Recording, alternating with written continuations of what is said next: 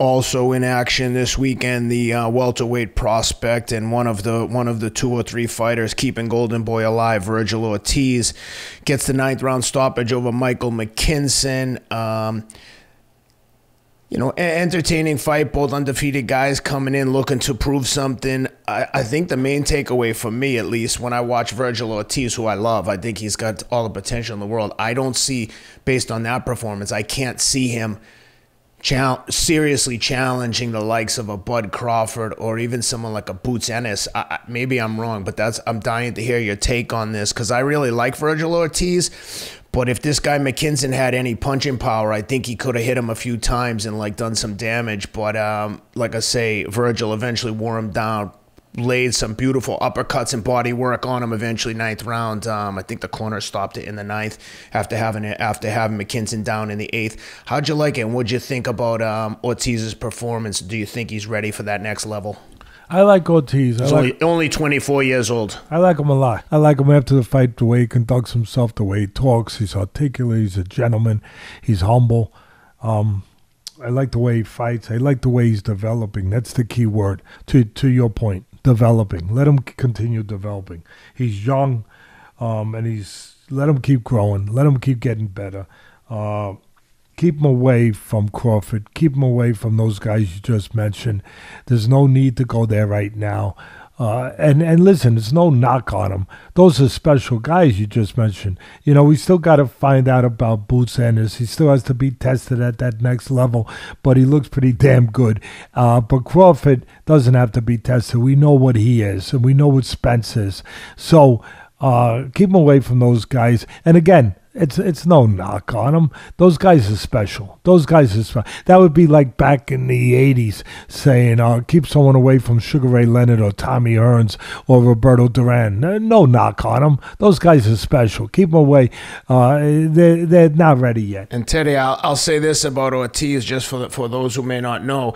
He's 19-0 with 19 knockouts, but more importantly, he's progressing nicely in terms of the step-ups. He stopped Maurice Hooker, then he stopped Kavaliakis, the Mean Machine, I believe they call him, and now he's got Michael McKinson, who was undefeated when he beat no, that's not Mean Machine. Kavaliakis was 21-0-1 when he stopped him. So he seems to be progressing nicely, but like you said, he's still young and he probably needs some more seasoning before he gets to that top level. Although he's such a nice kid and such a tough guy, I'm sure if they offer him the fight, he'd jump right in there. But from a promoter standpoint, you may want him to have a little more seasoning for those next level guys. Unless they're giving him as much money as you have, there's no way that De La Hoya is jumping into that. First of all, he's not really completely stupid, especially when he's sober.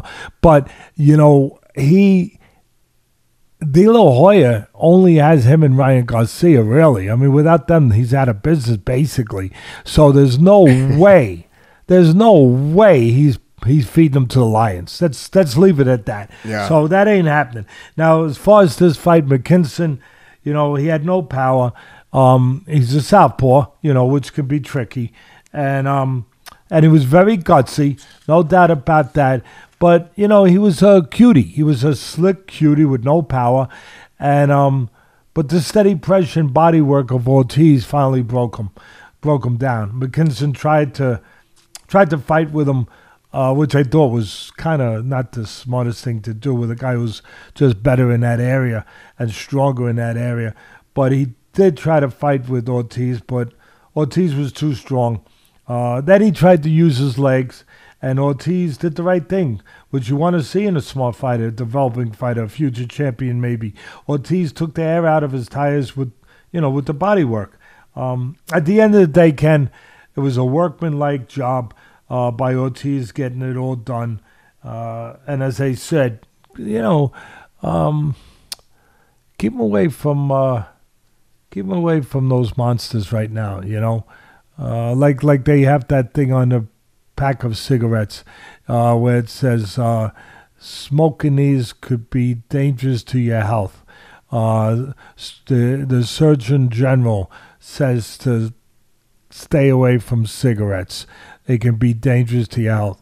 Right now, I'm not the Surgeon General, but Teddy Atlas and Ken Rideout on the fight are giving you a little bit of advice you probably already know because you have smart people with you. Stay away from those guys. Don't let your ego get involved. Stay away from those guys. Give yourself more time to develop.